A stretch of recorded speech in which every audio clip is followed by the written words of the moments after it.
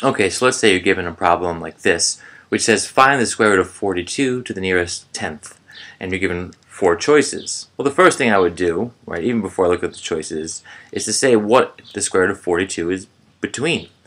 And I know it's between, well, let's test this out. I have 6 squared, which is 36. So the square root of 42 is above 6. And 7 squared is 49.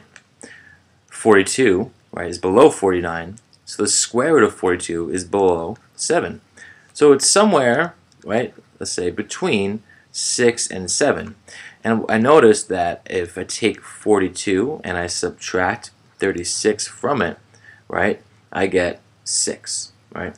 And if I take 49 and subtract 42 from it, I get 7, which means that the distance between, right, the square root of 42 and 6 and 7 is about equal. It's about 6. It's a little bit closer to 6, but it's pretty close to equal between 6 and 7. That's what we're finding here by subtracting. So if I look at my choices now, 4.2 is out. It looks like they just took 42 and put a decimal in there.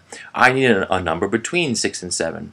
B is 6, D is 7, and 6.5 is the most reasonable and closest choice. Notice I didn't have to get too much into calculation here because of the choices they gave us.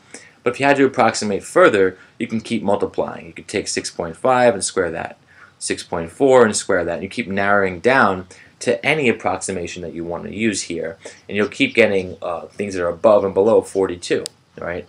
And the closer and closer you get, the further you can approximate. All right, thanks.